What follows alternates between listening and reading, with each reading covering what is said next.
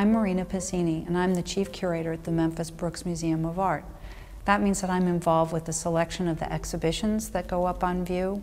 I work with the permanent collection and also help make decisions about what works are acquired for the museum's collection.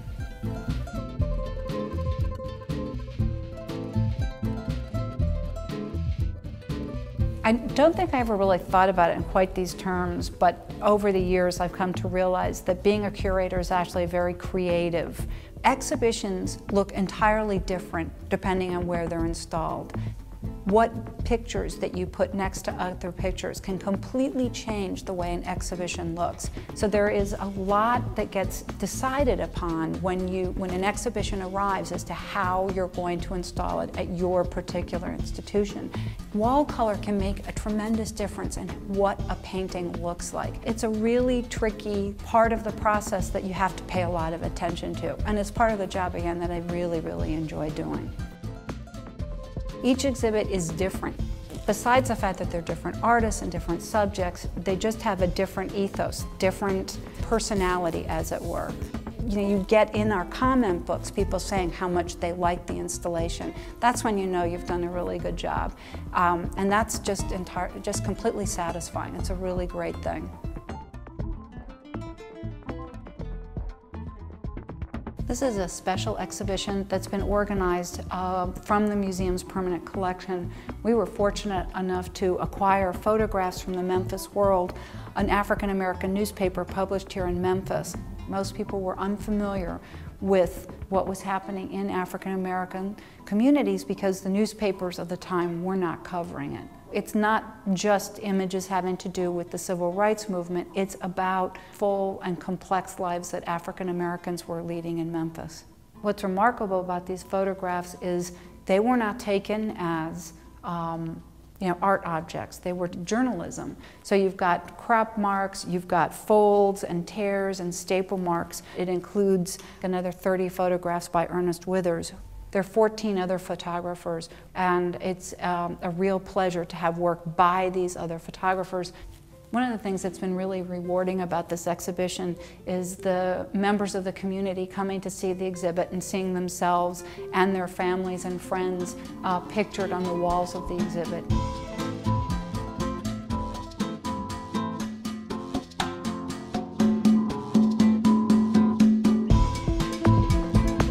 I'm very excited about the Baroque world of Fernando Botero. I mean, the fact that he's a Colombian artist and I'm half Colombian has something to do with it. They're extraordinary works of art. You can appreciate them just, physically for their artistic beauty. He's an amazing painter. His use of color, the way that he paints those canvases, the subject matter, they're funny, witty. He deals with violence, issues of power and politics. One of the things I like about the exhibit is that it's very personal, but Colombia comes throughout the exhibition in lots of ways. Not only are his figures extravagantly rounded, but the canvases themselves and the sculptures are enormous.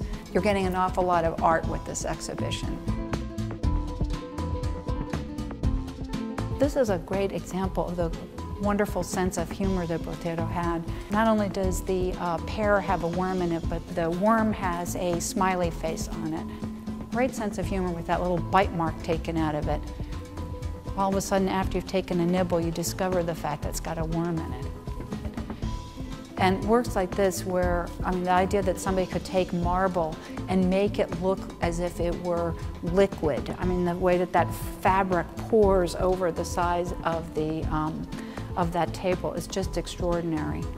They're so fabulous. Really what it is an exploration of all the joyous parts of life in Latin America. So you've got dancing and musicians, religion, you've got picnics, all sorts of different things that sort of give you a sense of the flavor of life in Latin America. And this is something that we get a lot in our comment books with visitors saying how grateful they are to the museum for bringing the world to Memphis, exposing them to things that they would otherwise not have an opportunity to see. A lot of visitors may be familiar with some of the works that we have on view, either in the permanent collection or that come through exhibitions. from having seen them reproduced in books. But that doesn't in any way do away with the need to come and see the object in person. There is nothing like it.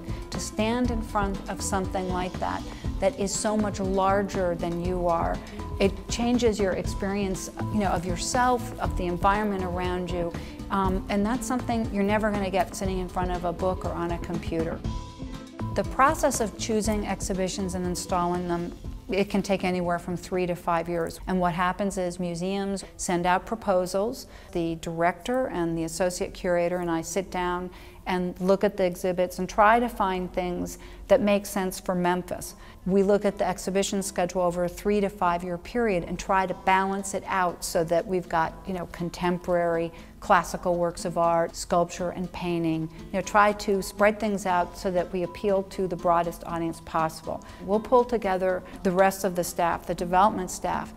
Do they think they can fund the exhibition? The marketing staff, do they think that they're going to be able to attract the community and get them in to see it?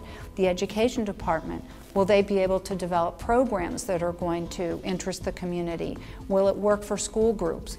Who exactly is the audience going to be for this exhibition? So a lot of conversation happens before we even decide to sign a contract and take it. Once it's in the schedule, usually about a year and a half out, the planning begins in terms of finding the funders for the special exhibition, the planning, the installation process, the wall colors, the discussion of the design. Also with the marketing department, we really like to try to work with them so that there's a unified campaign for the exhibition. Basically, the whole institution is involved in making these things happen. These days, even the Brushmark restaurant, they try to come up with menus that come along with these special exhibitions. Andrew has gotten really excited about this exhibition and has designed a menu around the fact that we've got an exhibition of work by Colombian artists. He's making sancocho, he's got arepas, empanadas, lots of typical Colombian cuisine.